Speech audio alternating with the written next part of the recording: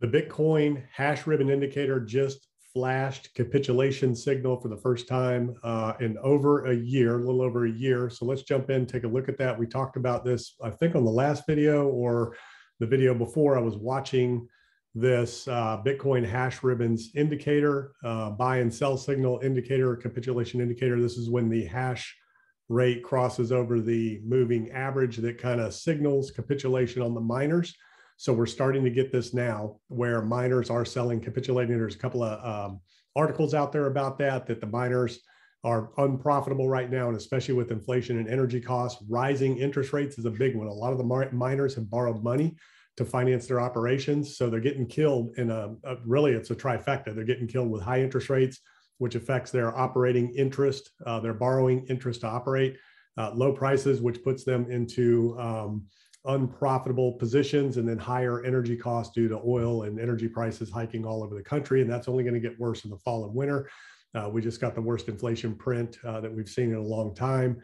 And June is going to be worse than May. So like we said on our other videos, all that talk about inflation peaking is just nonsense. So anyways, here's what it looked like last year when it started. So this looks like the same kind of area that Bitcoin is in right now. This was back around that first capitulation in April of 2021, had a little bounce and then had a bigger drop.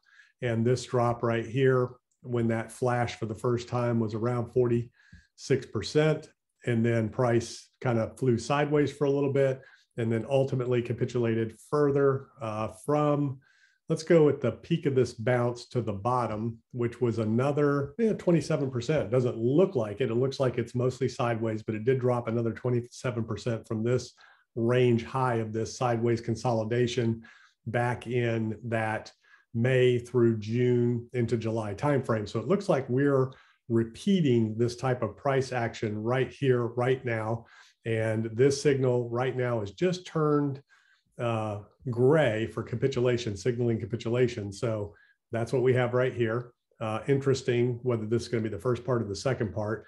And if you look at how this played out last time, you had this first little initial, and then it really went down kind of in this area. So we could be playing out something very much exactly like this. So let's see what that looks like. So the range high is right here. What if we go down? Bitcoin goes down another 27% from there. So let's take a look at that and see what that looks like. Let me get rid of this indicator here. 27%. What does that look like? That looks like right around, I'm running out of a scale here, 23,000 price range, somewhere in that price range. So let's check this again real quick. We'll take it off of here. Let's go 27% down. And what do we get? Even 27%, it's about 23,100. So that 23,000 plus or minus. Interesting number. Why do I say that's interesting? Because what's the other thing we've been watching? We've been watching the weekly 200, right? The 200 week moving average. So let's pull this up right here. And as price continues to march on and work its way down to that 200 week moving average, where is it ultimately going to hit? Potentially right around $23,000. So very interesting that Bitcoin could see a bottom right now in the $23,000 range based on the hash ribbon indicator drop from last cycle, last summer, right about this time frame. So interesting how that's lining up in addition to the 200 week moving average that we've been tracking. Here's Bitcoin on the hourly right here, trying to maintain support at that 28,000 level. And this can work itself way out for a few days. Maybe it drops down and this becomes the range, kind of like, let's go look at what this looked like again last year. We'll look at it on the daily here. So as Bitcoin kind of ranges here, it had this lower range popped up, ranged up.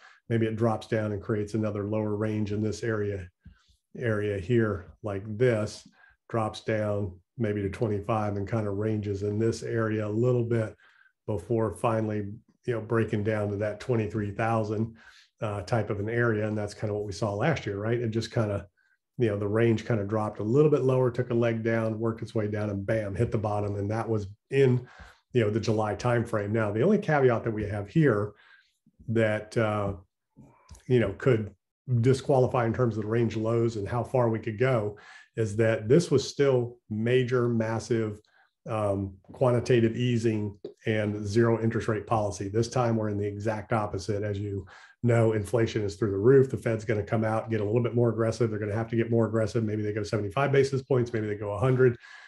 Traditional markets are, reacting severely, closing near the range lows, like we talked about yesterday. Investor sentiment told you where they stood at the close with that big sell-off. Altcoins, especially Ethereum. I was surprised yesterday on the video where Ethereum had dropped to, now down to the 1500 level. Major support level here. If that breaks, then you're looking at Ethereum to potentially testing down to that $600-700 range. Bitcoin dominance is rising daily, which is not good for altcoins. That just means altcoins are bleeding on the Bitcoin pair, on the Bitcoin pairings, and Bitcoin is just, sucking up all the liquidity. So you could see another, let's look at what that looks like. So if Ethereum drops down into that range, it's another 60%. You can see another 50, 60 to 90% drop in altcoins, depending on the altcoin at this level. And I know a lot of people think that's crazy because they're down so far right now, but let's just take a look at Avalanche, okay? Avalanche right now at its range of $19. Nobody ever thought it would get back there. Of course, nobody ever thought, a lot of people didn't think, not nobody, but a lot of people didn't think altcoins, Bitcoin, any of that could get to the levels it's at now. And as we know, anything can and will happen in markets. So 84% down puts you back to, $3 before all of this run up. So these altcoins can and will, a lot of them, drop 50 to 80 to 90% more from where they are right now. So just be aware of that if you're playing with altcoins, getting in and out of these, especially the major alts. A lot of people think you're safe in major alts. Nothing is safe in a bear market, in a global macro bear market. A lot of people out there have never navigated one of these markets. They've never been in it. They've never seen it. They don't know what can happen, even though all you got to do is go back and look at the charts in 2008 and 9. And so I just wanted to bring that up. That's the first time that I've seen the minor Bitcoin hash ribbon indicator flash capitulation. This is a capitulation signal right here. And if you want to learn more about that, I'll tell you a really good resource to go to is look into Bitcoin. They have a lot of great charts, and I'll do a video on this maybe next week and look at some of these charts. But look into Bitcoin has a really good description of the hash ribbon indicator as well as other. My internet's working a little slow right now. We'll see if this connects while we're taking a look at that. It has a good description of what this is all about, what it means, and what to look for. And you can see as the signal changes colors and ultimately, generally turns buy after it marks a bottom, but you can see where it starts to mark the bottom. We have last year's cycle to kind of look into, and here's where you can kind of look at some of these charts and some of these models. It has all the different ones between the stock to flow model, fear and greed, pi cycle top, golden ratio, all these different things, Bitcoin hash rate. I've got a delay on my internet here today. So let's go to the Bitcoin hash rate. So anyways, look into Bitcoin is a good resource to look at the Bitcoin hash rate indicator. And it kind of explains to you what the hash rate is all about. And it also will explain to you about the hash ribbon indicator. Let's see if I can find that real quickly here. It's got all kinds of different charts in here to look at. That's not what I was looking at. Here it is, hash ribbon indicator. There it is. So this right here explains how, the Bitcoin charts calculated and, what that all means and looks like. And you can see it right now where it is at in terms of what that hash rate looks like. So it goes into a good description about it, how it's calculated and how to use it. So that's a good resource there. But anyways, I wanted to bring that to your attention. This is a good thing to keep your eye on. It will help you understand, especially looking at last year at this exact time.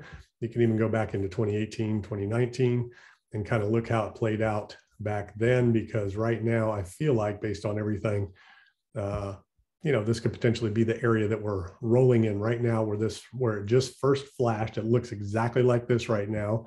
This is going back to 2018, and this is back in October when it first started flashing. And then let's see where it dropped there from that standpoint. From the initial flash, that was a bigger one. That was about 50% down from the initial flash, right in that area. Let's see, it's right here. So yeah, that looks like, look at this chart in the way. Yeah, 51%. So, interesting. I think that's kind of the area where we're at. Let's take a look at what does 51% look like if Bitcoin were to drop that much from where we are now. We'll take a look at that.